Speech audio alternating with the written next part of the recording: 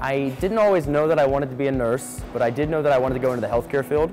It was in high school, teacher Doc Crouch that really introduced me to medicine and health, and it was because of him, that knowledge and truly that message that you need to follow what you love, you need to do what you love. And they always say that if you're doing what you love, you'll never work a day in your life. And that's true, and that's not always true, but because of him and because of this path that I've been led down on into nursing, I know that I'm going to enjoy what I do for the rest of my life. I know that I'm going to get to work with people and help people for the rest of my life, and that's very important to me, and I'm forever grateful for him.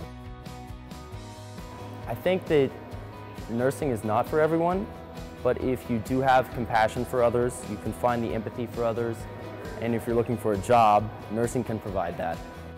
Nursing gives you the opportunity to be with someone at their darkest hour, and it gives you the opportunity to be with someone at the happiest moment of their life. And being able to have that caring, nurturing side for patients, for strangers is very important to me.